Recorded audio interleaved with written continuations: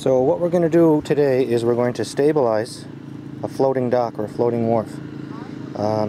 Two schools of thought. When you build a floating dock, there are a couple of different videos on my Caper Camper site with floating wharves or floating docks. The first one is this dock that I'm actually standing on here now. It's a couple years old, and the brackets. See the brackets? I'm just going to zoom in right here that the poles go through.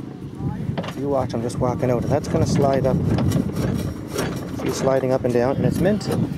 That's okay. I popped one off there. I'll show you in a second. That's great if you're in an area where the tide is high and it's variable, where there's lots of rain and water's coming up and going down. But if you're in a pretty secluded spot in terms of weather for the wharf and in terms of rough water, what you may want to do is stabilize your dock so that when you're walking on it, you don't get that little bounce. You can see the wharf going back and forth. And sometimes that can be a little dangerous. So what I did here, I popped. This is what's great about these wharfs, screwing them down. You pop a board off, and I took these brackets off right here, right? Or these, I'm sorry, these bolts. And I took the bracket off the side, and there are 8 brackets on this wharf on this dock. And what I'm going to do is I'm going to do these 4 at a time so this thing doesn't basically float away on me in the process. And I'll show you what I did here. First step, I popped the bracket off, so this one here is done. I'm just reattaching the flooring. And what I did was I drilled a hole.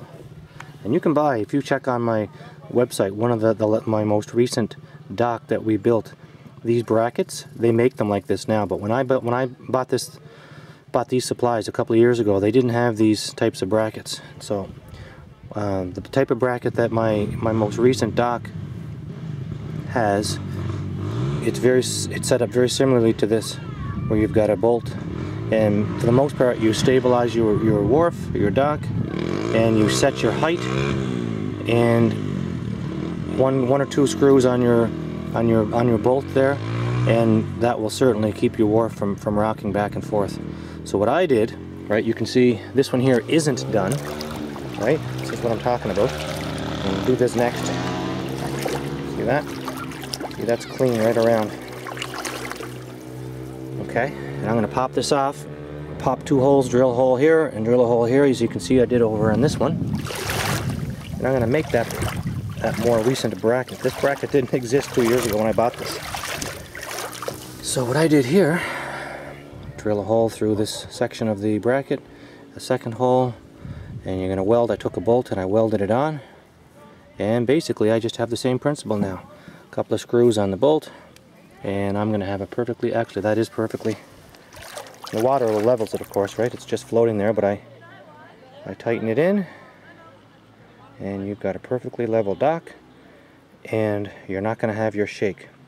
So I did 4, popped off 4, and I'm going to replace these 4. You can see where one is right there, just in front of the boat there. I haven't put that one back on yet. I can do that right now. And here they are here. 2 holes, drill the holes, put the nut on, and I'll pop the bolts in, pop these back on, and I'll see you shortly. Oh.